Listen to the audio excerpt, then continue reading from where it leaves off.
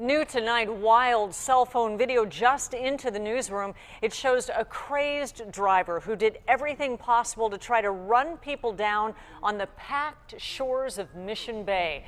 10 News reporter Emily Valdez first brought you the scary accounts from witnesses last night.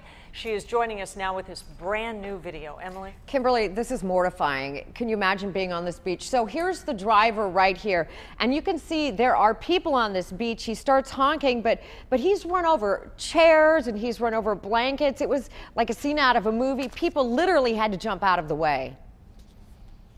Oh my God, you kids, get out of the way, get out of the way, get out of the way, get out of the way, get out of the way.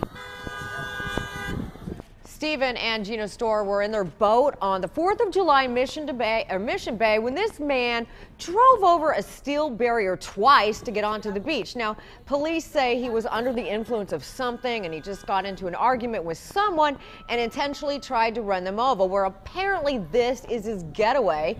Witnesses say that. Police say the man driving is 45-year-old Vilami Pomali, and you can see him slowing down in his SUV just a little bit, but he's driving on the beach, he's driving on the bike path, he's run over beach chairs, towels, and witnesses say that people literally ran into the water or into other people's homes just to get away. He was knocking down, these little tents they have.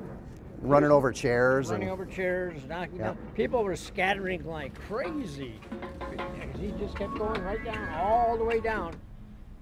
Okay, we're going to show you some pictures of the aftermath coming up. Police did catch the guy about a half mile up. They arrested him on a slew of charges, including DUI, assault with a deadly weapon, and hit and run. And we checked, and he bailed out of jail. He's due back in court on the 14th. Emily Valdez, 10 News.